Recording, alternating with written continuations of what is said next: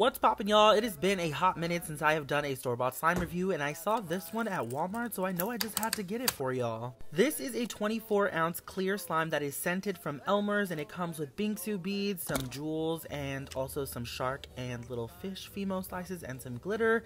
It was super clear, as you can see. You can literally see my fingers still stay in there. That's how thick this slime was. I was actually blown away by the scent as well. It smelled like blueberries to me, and it was very pleasant.